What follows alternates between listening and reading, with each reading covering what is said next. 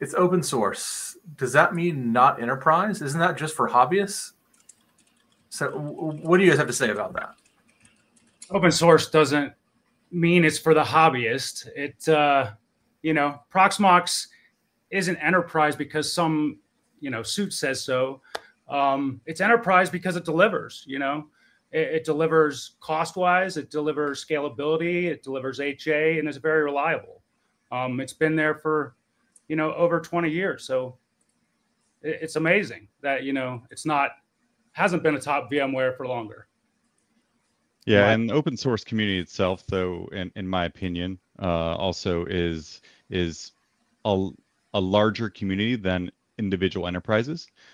So there's actually a substantially larger amount of people that ultimately work on that type of platform. Everybody contributes, and that's the nice part about it. In some cases, obviously, you can see how Microsoft has went into you know, integrating certain aspects of open source into their platform to make it to where it's more competitive, going full CLI in some comparison sakes.